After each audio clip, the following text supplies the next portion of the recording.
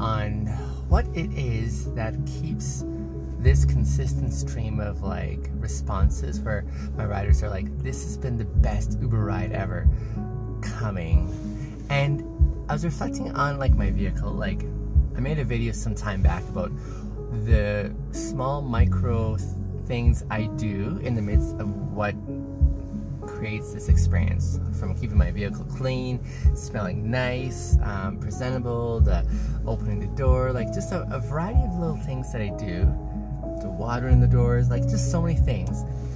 But I mean, it's not like, I mean, it's a great vehicle. I'm very grateful for it, but it's not like anything to write home about. It's a very practical vehicle, so it's not that, I don't think, that's making the experience that people are saying this has been the best Uber ride ever.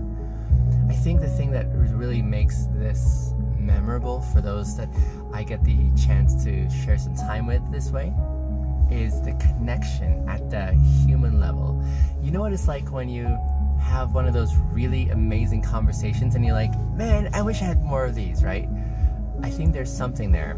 It's the kind where you've had a connection with someone and you feel so seen, you feel so understood, you feel so tangibly like affirmed where you're at. I think there's something there that is so compelling in that exchange, that energy, that flow, that organic evolving of the conversation, that getting to know each other. There's just so many things that coalesce this way and come together in a beautiful fashion that really translates to that response at the end of the ride where they're like, this was really significant. And I mean, I relish it. It's an amazing thing that I continue to experience on a daily basis, like not only daily, like, but multiple times a day.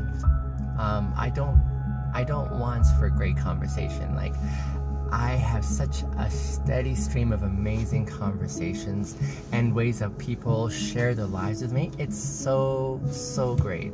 And I'm super grateful for it. Like, so yeah, it's not the vehicle, it's not the experience of the, I mean, it is the experience of the ride. I'm a safe driver, of course. Like, all those things come together, but those things are taken care of so that they can focus on this part here, and that's this kind of connection. I feel that's what really translates to make this so worthwhile. So why do I share that? I share that because maybe fellow Uber drivers, you are looking, no, maybe not.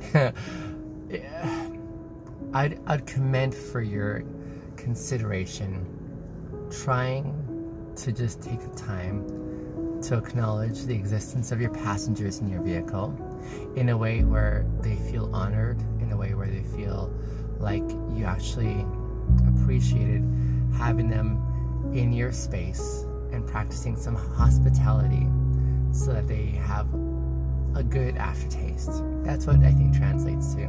And for you riders who are watching, maybe there's a setting in which you're able to, also make this possible by being open to that kind of connection with others. Like when you jump into your Uber, acknowledging the name of the Uber driver, how they're doing, what their day is like. It's on either side, on the driver's side, on the passenger side.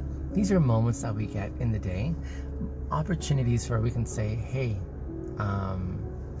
in the midst of my busyness, I got a few moments to share with you and say, I see you, and you're worthwhile seeing.